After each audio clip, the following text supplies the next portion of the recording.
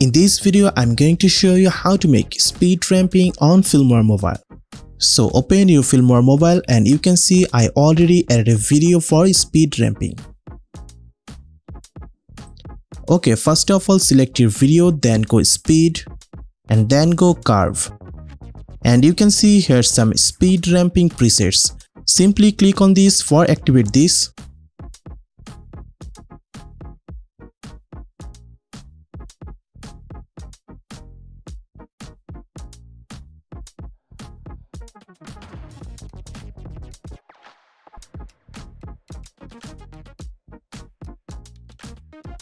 Also, you can customize your speed. For this, click on customize.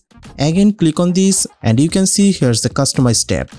Now just simply up and down your speed part. Up means speed and down means slow. Now just simply up and down your beat part. Also, you can add new beat by click this add beat icon.